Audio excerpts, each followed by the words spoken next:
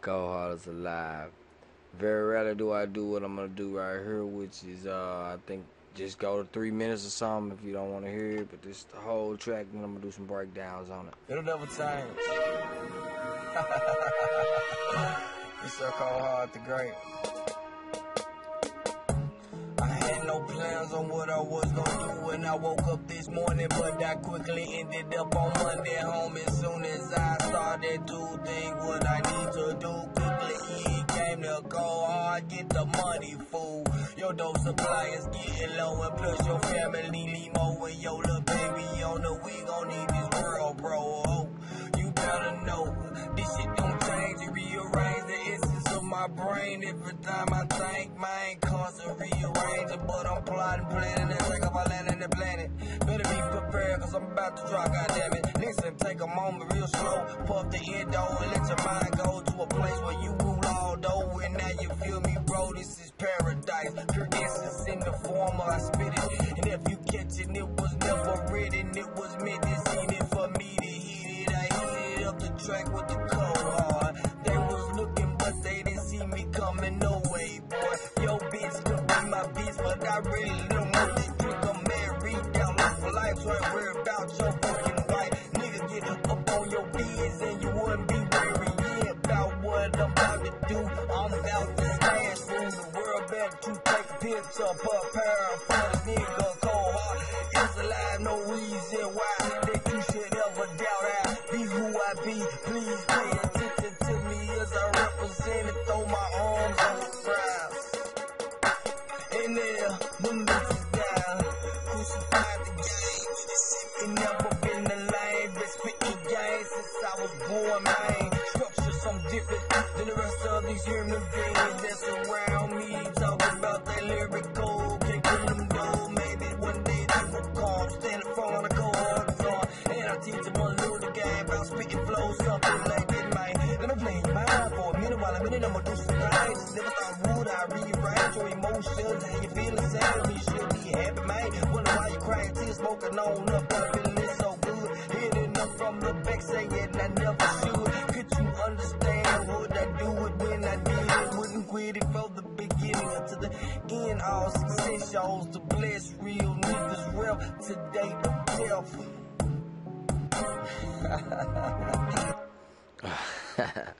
Appreciate y'all for listening. Let me know if you did get a freestyle all the way through. That's why I was showing you non-stop. Now we're gonna take the vocals out. We're just gonna play around and let y'all hear the beat. What this mainly is about is called let's go over here to it. It's called BAM, the Haas Effect. You should know about it right now. I slightly varied it on mine. Let's flip it over. Show you what happens here. You go one into your splitter. One goes in, so you're getting only the output of the one, and you're getting only the output of the other, which is the left side is straight, the right side is split, or whatever you want to call it. You know, just and by split I mean delayed. I meant to say. They tell you, I think up to 10 milliseconds or something, but I played with it and I kind of liked it better at 32 milliseconds for this track. It's good to play with. It's such a simple setup that you can't beat it, and so I'll explain it one more time so you can get it. What you're doing here is you'll take one of your outs, you're splitting it basically on the input. Then you take one of them, run into the delay, your left side or your right side, run the opposite side straight back in, so you're getting a left side slightly delayed or a right side slightly delayed. If it's a close enough millisecond, it won't sound like a delay. It'll actually technically stretch the sound from left to right across the whole stereo spectrum. And I'll let you check that out by 5. What we have right here is we have it on the Maelstrom, and it's on the bus, and let's see if the Maelstrom is making noise now. I bet it ain't. Let's go flip it over here to where it is in session.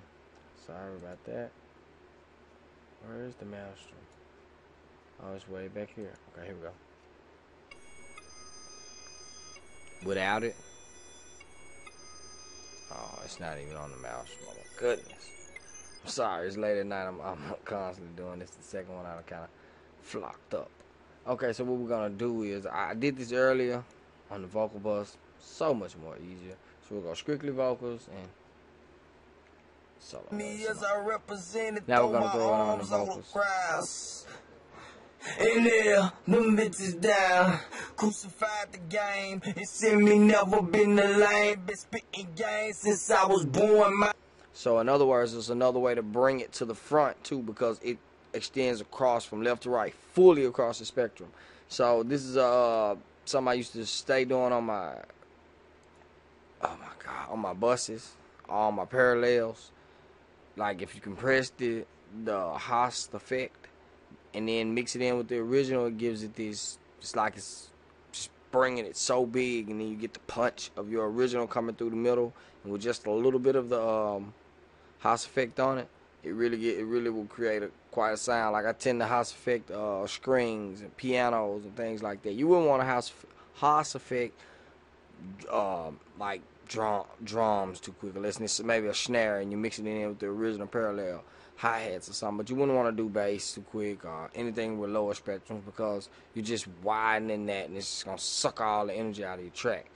But it's very good to throw on your effect bus right here and just kind of throw a couple of them in there, and it's just widening up the track. I really love it. Next we had the Kong effect. We were using what were we using off the Kong here? We usually, yes, awesome.